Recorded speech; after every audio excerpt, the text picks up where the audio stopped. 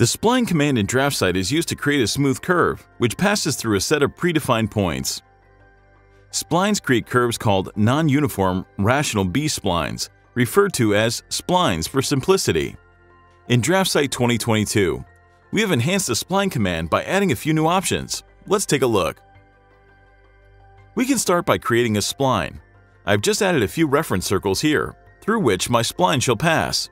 Until now, all the splines that were created in DraftSight were created using the fit method. In the existing fit method of creating a spline, the points used to create a spline are the same points that allow users to control the spline as well. This limits the way in which the users can shape their spline. In DraftSight 2022, we are introducing the Control Vertices method of creating a spline. Let us try to create a using the CV method. Now with this method, we can clearly see that the control vertices of this spline pass through the reference circles and not the spline itself. By default, fit points coincide with the spline while control vertices define a control frame. The control frame provides a convenient method to shape the spline. Adjusting the shape of the spline by moving control vertices provides better results than moving fit points. We also have something similar under the fit method. We have a new option called knots. Knots is one of the several computational methods that determines how competent curves between specific points are blended.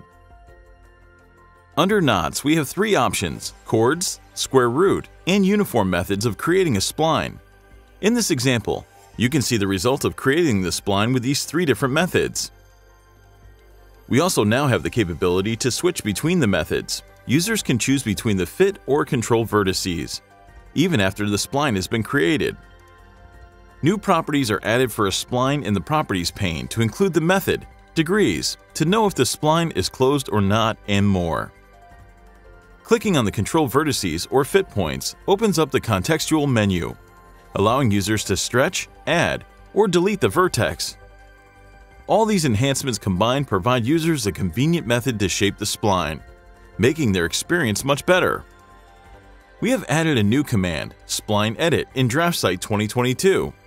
This command provides users with multiple options to edit a spline.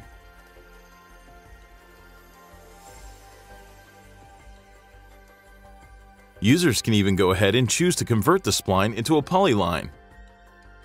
Split command in DraftSight now has a new option to allow multi-selection.